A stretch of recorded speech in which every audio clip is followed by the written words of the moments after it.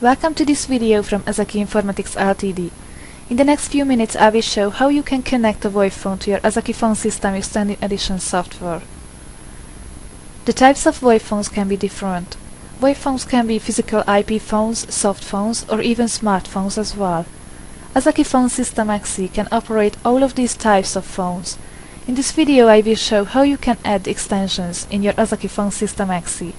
First I will add a hardware-based IP phone, then a BRIA soft phone, and I will make a test call between the two phones.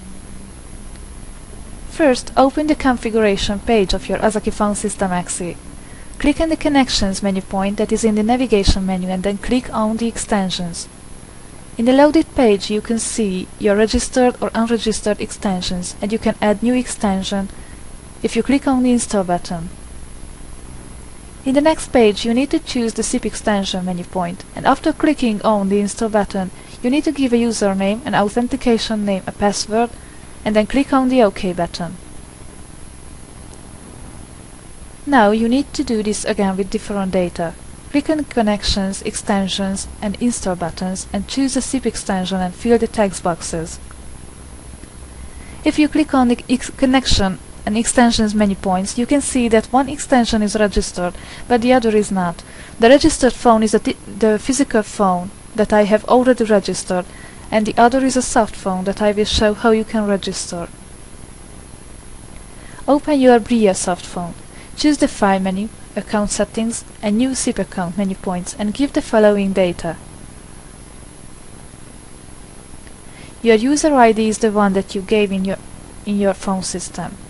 You need to give an @ sign and your server's address after your user ID. The password is the password that you gave in the phone system. The display name can be anything. The authentication name has to be the authentication name that you have given in the software. And finally, the proxy server's address is also the IP address of Ozeki Phone System XE.